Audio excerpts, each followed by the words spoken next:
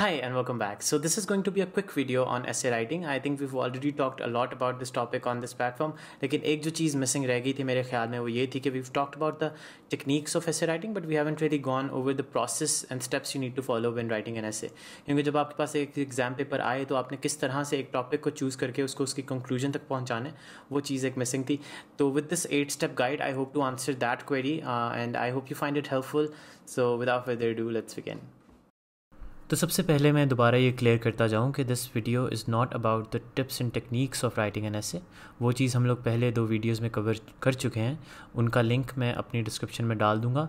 In this video will just go over the process that you need to follow when writing an essay. तो ये एक distinction important है. तो if you haven't seen those videos the links are in the description. पहले आप वो देख लें और फिर then return to this video क्योंकि वो ज़्यादा हेल्पफुल होगा आपके लिए. तो let's start. So we'll start by looking at a brief overview of the 8-step guide. सबसे पहले आप एक टॉपिक को चूज़ करते हैं, फिर उस टॉपिक को ब्रेनस्टॉर्म करते हैं. Then you write the thesis, the outline, the introduction, the body paragraphs and finally the conclusion. इन सब को कैसे लिखना है उस चीज़ को अगेन मैं अपने पिछली 2 वीडियोज़ में डिस्कस कर चुका हूँ, आप उधर देख सकते हैं. अभी के लिए will just be focusing on the process. तो फाइनली फिर आखिरी स्टेप में आप अपने ऐसे को रिवाइज़ करते हैं, एडिट करते हैं, इम्प्रूव करते हैं और उसको पुश करते हैं कंक्लूजन की तरफ. So these are the 8 steps that you need to follow when writing an essay and now we'll expand on these. तो सबसे पहली जो चीज़ आ जाती है वो है कि choosing the right topic. It is very important कि आप एक ऐसा टॉपिक चूज़ करें जिसकी आपको प्रॉपर अंडरस्टैंडिंग हो, जिसका कंटेंट आपके पास हो और जिसके ऊपर आप एक अच्छे तरीके से लिख सकें. इसके अंदर सबसे पहली जो आपने स्टेप करना है that is reading all of the topics that are given to you in the exam paper. क्योंकि इट्स वेरी इंपॉर्टेंट कि आप उन सारे टॉपिक्स को पढ़ें और उनमें से उन टॉपिक्स को मार्क कर लें जिनके बारे में आपको थोड़ा सा इन्फॉर्मेशन है. तो जब आप अपने टॉपिक्स को पूरी तरह रीड कर लें उसके बाद आपकी जो अगला स्टेप होता है आपने अंडरस्टैंड करना है उन टॉपिक्स को.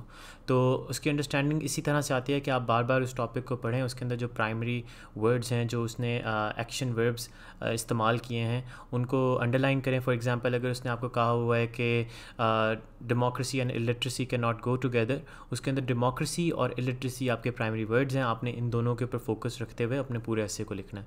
तो आप उसको अच्छी तरह से अंडरस्टैंड करें और फाइनली फिर आप उस टॉपिक को चूज़ करें जिसको आप पूरी तरह से अंडरस्टैंड कर चुके हैं.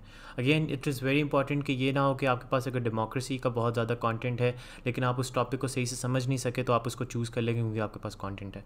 आपने अपनी अंडरस्टैंडिंग के बेसिस पे एक टॉपिक को चूज़ करना है, कंटेंट की बेसिस पे नहीं करना. कंटेंट इज़ इंपॉर्टेंट लेकिन कभी भी कंटेंट को प्राइमरी बेस ना रखें कि जिस चीज़ का कंटेंट आपके पास ज़्यादा है आप उस पर लिखना शुरू कर दें.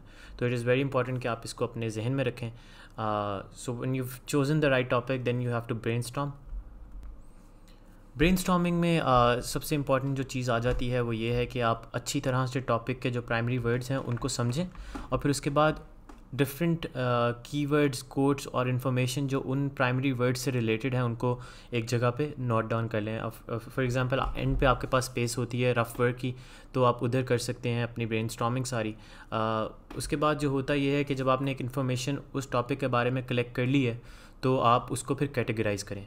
फॉर एग्जांपल अगर आपने लिख दिए हैं कॉजेज़ एक जगह पे इम्पैक्ट्स लिखती हैं, एक जगह पे वे फॉरवर्ड लिखती है, तो आप उनको डिफरेंट हेडिंग्स में अपने इन्फॉर्मेशन को कैटेगराइज़ करते रहें ताकि आप फिर उसको जब आउटलाइन बनाने लगें तो आपके लिए ईजियर हो कि किस जगह पे कौन सी चीज़ आनी है. तो ब्रेनस्टॉर्मिंग के एक बेसिक सा मैंने ये एक माइंड मैप बनाया है. इसके अंदर आप टॉपिक स्टेटमेंट अपनी लिखते हैं उसके कीवर्ड्स को अंडरलाइन करके और फिर उनके causes, impacts, challenges, way forward और डिफरेंट और एलिमेंट्स ओवरव्यू. तो वो सब चीज़ें आप लिखते हैं और फिर उनके बीच में रिलेशनशिप बनाते हैं ताकि आप एक लॉजिकल तरीके से उनको टैकल कर सकें.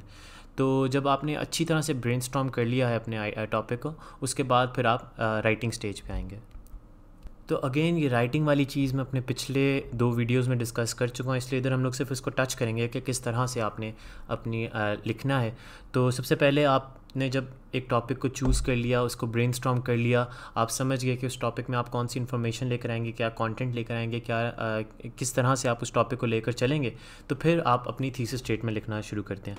जब आपने एक रिलेशनशिप बन जाए आपके पास तो फिर आप उस रिलेशनशिप के बेसिस पे स्टांस लेते हैं. फॉर एग्जांपल अगेन अगर मैं इधर एग्जांपल दूं कि डेमोक्रेसी एंड इलिटरेसी का अगर आपने रिलेशनशिप बना दिया कि दोनों नहीं साथ चल सकते, फिर आप थीसिस स्टेटमेंट में अपनी क्लियर स्टांस देंगे कि democracy and illiteracy can not work together और वो क्या क्या रीज़न है। वो एक थीसिस स्टेटमेंट लिखने का तरीका अगेन मैं पिछली वीडियो में डिस्कस कर चुका हूँ, तो इधर इट्स नॉट रिलेवेंट। उसके बाद जब आपने एक थीसिस स्टेटमेंट लिख ली है तो फिर उस थीसिस स्टेटमेंट को यूज़ करते हुए आप अपने जो कंटेंट है उसको ऑर्गेनाइज़ करें, अपने आइडियाज़ और आर्ग्यूमेंट को स्ट्रक्चर करें प्रॉपर्ली, और उस थीसिस स्टेटमेंट को बेसिस बना के आप अपनी पूरी आउटलाइन लिखें, जिसके अंदर आप अपने स्टांस को प्रूव करेंगे एग्जामिनर को कि किस तरह से जो आपने स्टांस लिया है अपनी थीसिस स्टेटमेंट में वो सही है। तो आउटलाइन का अगेन फ़ायदा ये है कि वो इंश्योर करती है कि एक तो आप कोई चीज़ मिस आउट ना कर जाएं, और दूसरा ये कि आपके आइडियाज़ में एक लॉजिकल ऑर्डर हो। तो इसी को अपने अगेन स्टांस को बेसिस बनाते हुए अब अपनी एक आउटलाइन लिखेंगे। उसके बाद जो फिफ्थ स्टेप आ जाएगा वो हो जाएगा आपकी इंट्रोडक्शन का। Introduction again is very important in the sense कि वो आपका पहला पैराग्राफ होगा कि जो एक एग्जामिनर रीड करेगा आपका। अगेन इसकी जो डिटेल्स हैं वो पिछली वीडियोज़ में डिस्कस हो चुकी हैं, तो अभी I am just going over the basics of it. तो सिक्स स्टेप में आप अपना बॉडी पैराग्राफ लिखेंगे। बॉडी पैराग्राफ आपकी जो रेस्ट ऑफ द एसे होता है उसको कहते हैं। उसके अंदर आपको मैं सबसे पहले बताता चलूँ कि अगर आपने अपने एसे को प्रॉपर्ली ब्रेनस्टॉर्म किया है, अगर आपने अपने आइडियाज़ को एक लॉजिकल फ़्लो में लिख लिया है, आपने अपनी एक प्रॉपर आउटलाइन और प्रॉपर स्ट्रक्चर बना लिया है, तो उसके बाद आपके लिए बॉडी पैराग्राफ्स लिखना इज़ वेरी इजी, क्योंकि आपने बेसिकली अपनी आउटलाइन को ही एक्सपैंड करना होता है अपने बॉडी पैराग्राफ में। उसके अंदर ये हो जाता है कि आपने जो जो पॉइंट्स अपनी आउटलाइन में लिखे हुए हैं उनको बारी बारी पिक करके एक एक पैराग्राफ उनके ऊपर लिखता है। तो इधर जो एक इम्पॉर्टेंट एडवाइस मैं देना चाहूँगा वो ये है कि आप बार बार अपनी थीसिस स्टेटमेंट और आउटलाइन को रेफरेंस करें जब आप एक बॉडी पैराग्राफ लिख रहे होते हैं, ताकि वो आपकी राइटिंग को गाइड कर सके।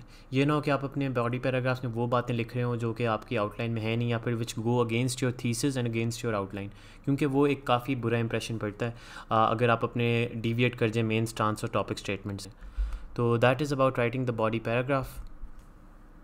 सेवन्थ स्टेप जो आ जाता है वो है कि आप कंक्लूजन लिखें। ये भी बात हम पहले कर चुके हैं कि कंक्लूजन जो होती है वो restatement of your original stance होती है। आपने जो इंट्रोडक्शन में बात की होती है उसी को घूम फिरा के आप दोबारा कंक्लूजन में लिख देते हैं। बस इसके अंदर ये होता है कि आप एक कंक्लूसिव और कंप्लीटनेस अपने ऐसे को देते हैं। इसके अंदर जब आप कंक्लूजन लिख लें तो आपका ऐसे कंप्लीट हो जाता है। लेकिन एक जो चीज़ मैं हमेशा रिकमेंड करता हूँ वो ये होता है कि आप अपने ऐसे को एक दफ़ा रिवाइज़ ज़रूर करें। आखिर में 5-10 मिनट ज़रूर अपने निकालें कि आप एक दफ़ा ऐसे को रिवाइज़ करें, क्योंकि आपने ऑलमोस्ट 2500 वर्ड्स लिखने होते हैं। तो उसके अंदर it's very natural, it's very human कि आप कुछ गलतियाँ कर जाएँ। तो उन गलतियों को इससे बेहतर कि एग्जामिनर पकड़े, आप ख़ुद पकड़ के उनको एडिट करें और इम्प्रूव करें।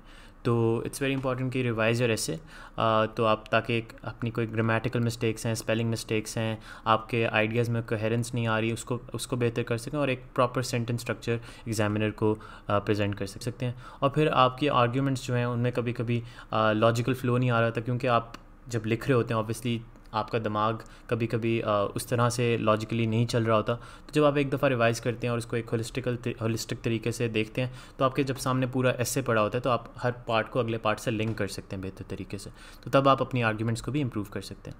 तो that is the purpose of revision. तो आप देख सकते हैं कि किस तरह से इन 8 स्टेप्स को फॉलो करते हुए आप अपने एसे को एक लॉजिकल और सिस्टमैटिक तरीके से उसकी कंक्लूजन तक पहुँचा सकते हैं। Finally I will again include the time management जो आपको करनी चाहिए अपने ऐसे में लिखने वक्त। तो सबसे पहले आपने जो टॉपिक सेलेक्ट करना है उसके ऊपर आप 10 मिनट दें। 10 टॉपिक्स हैं, हर टॉपिक को 1 मिनट एटलीस्ट आप दे दें, ताकि उसको अच्छी तरह से आप अंडरस्टैंड कर सकें और फिर एक अच्छा टॉपिक, सही वाला टॉपिक चूज़ कर सकें।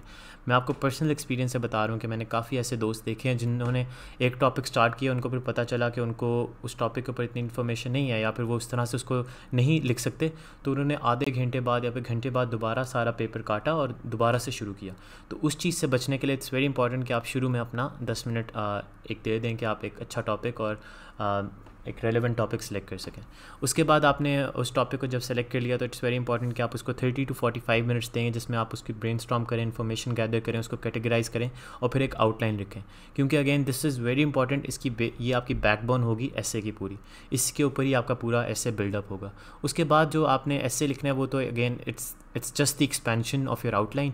उसके ऊपर आपने सिर्फ जो आउटलाइन में पॉइंट्स लिखे हैं उनको एक एक पैराग्राफ करके एक्सपैंड करना है, तो वो आपका ऑलमोस्ट 1.5 आवर या फिर 2 घंटे तक ले जाएगा।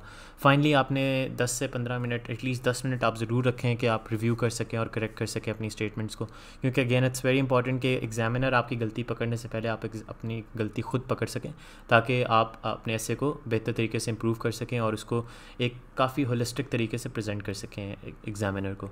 तो these are some of the techniques that you need to follow when writing an essay. In steps को फॉलो करें, इस टाइमलाइन की गाइडेंस को फॉलो करें, तो इंशाल्लाह you will be able to right a very holistic essay. So that is the end of this video. Thank you for listening through. If you require any further information, you can always reach out to me on my Facebook and Twitter account. Also, if you found this video helpful, please do subscribe to this channel, and I hope to see you soon. Apna ख्याल रखिएगा. Allah Hafiz.